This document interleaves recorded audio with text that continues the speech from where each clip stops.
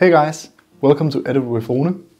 I'm Rune, and this is a bit of a different video because today I won't be talking about any of my gear or showcase any specific skills in Premiere Pro.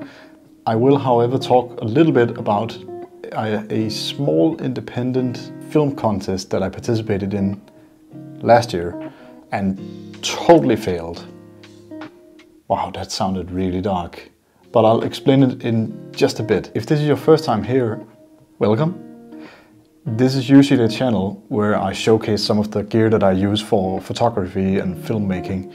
I also do different kinds of video tutorials on how to use Premiere Pro and stuff like that. So if you like stuff like that, please consider subscribing. Well, back to the story.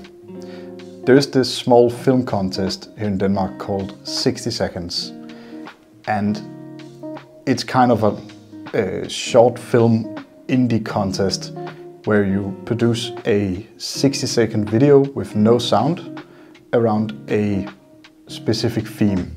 The theme changes for every year. And the theme for this year was man versus nature. So I've never actually participated in this contest before. So I went online and I saw some of the videos from the years before that year.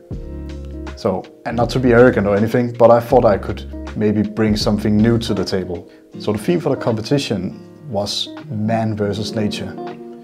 And some of the sub-themes that was thrown around on the website was like green transition, sustainability, environment, all very super relevant issues. I thought that I might figure out some interesting take on it that might have a little bit of humor in it. And just before the competition was announced, there was this one politician in Denmark, very interesting guy, and he was, because the competition was just around Christmas time, there was an interview with the guy, not in relation to the competition of course, but he was asked, so when we're talking sustainability, like how are you planning to be more sustainable as a person? And he mentioned that, well, for instance, I won't be having a Christmas tree this year because trees are very important. We need to plant more trees. So he wouldn't be buying a Christmas tree for this year. And I just thought, well, hey, that might be an idea. Like, can't we make a short film where just an average Joe gets a Christmas tree and he'll just appear as the bad guy in our short story? After sitting down and writing a small story, we went out and shoot it. And well, instead of just talking about it, I think let me just show you it. Of course, it's a piece without any sound, but I'll just add some ambient music. Of course, you can mute it if you want the whole experience. But yeah, please enjoy, check it out. It's just 1 minute. I'll be here.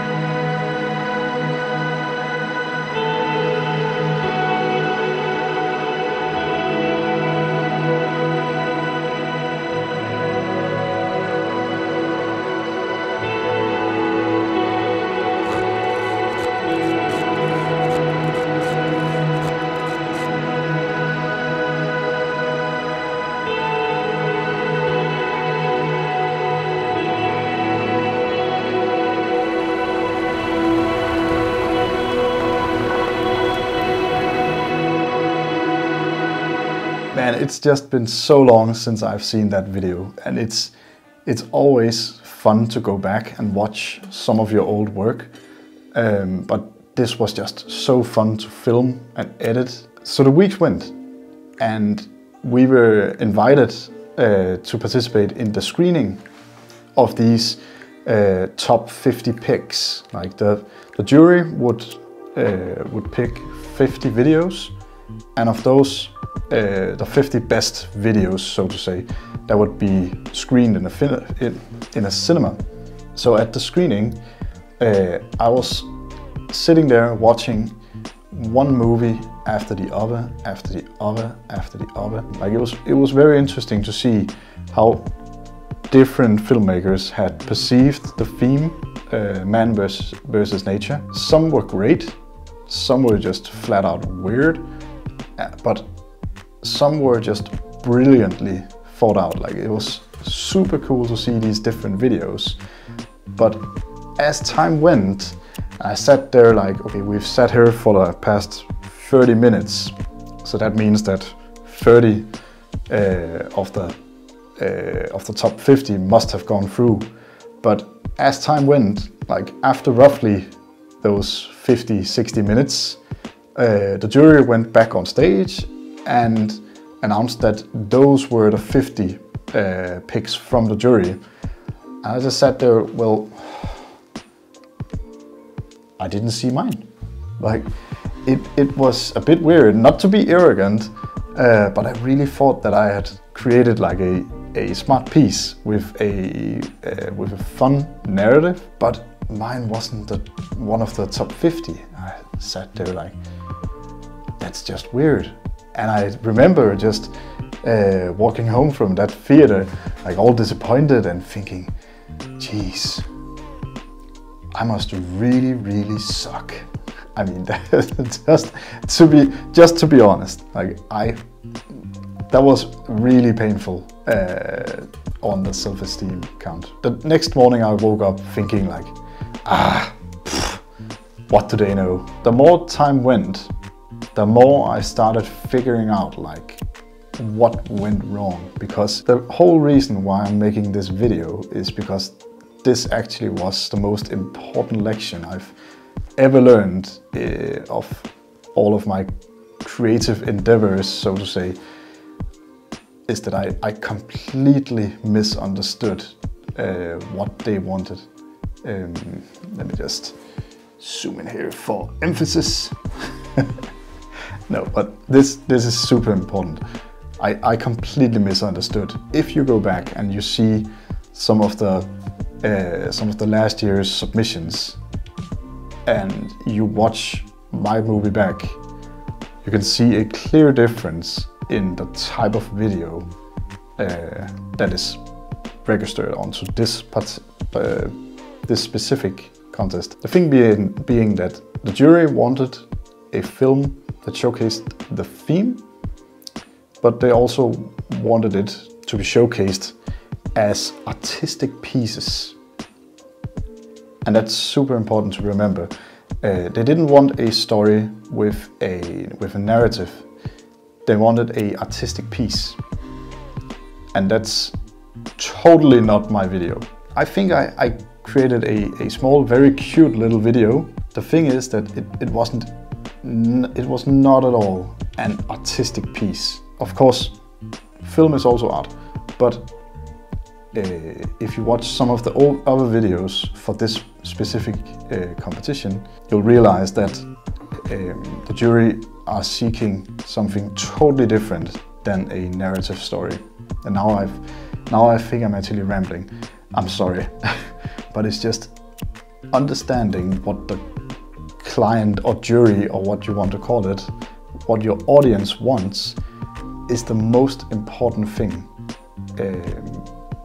Next to, of course, creating something that you're proud of yourself, but just the immediate next best thing to keep in mind is what do your audience want?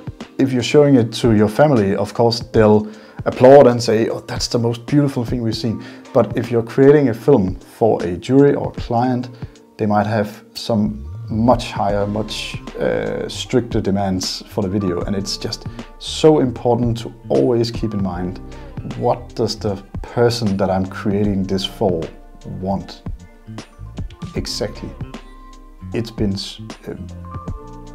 just defining what I've created afterwards is that it's always in the back of my mind, like, so what does the person want that I create this for? And this YouTube channel is also something that I'm constantly trying to figure out, like, so what do you guys want? As well as what do I as a creative person want to make? So, and getting those two worlds to meet. High five. So why is this relevant? Let me just zoom out a bit. So why is this relevant now, you might say?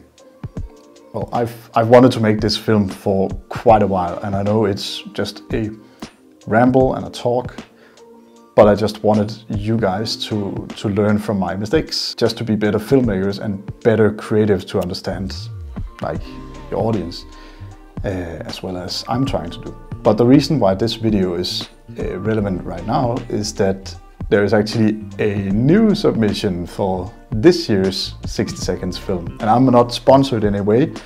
I just think it's an awesome opportunity for people trying out filmmaking to hand in some work, getting it critiqued by someone else, or you might even be showcased in a real cinema. That's also fun to try out for the first time. Seeing your work like at a massive screening in front of an audience, that's always very interesting to try out. So if you want to check it out, I'll leave a link in the description down below.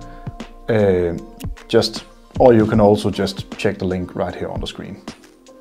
So that's up to you. So if you enjoyed today's video, I know it's been a different one, but please consider subscribing. I really appreciate it. So, and until I see you next time, bye. See you guys around. Hey.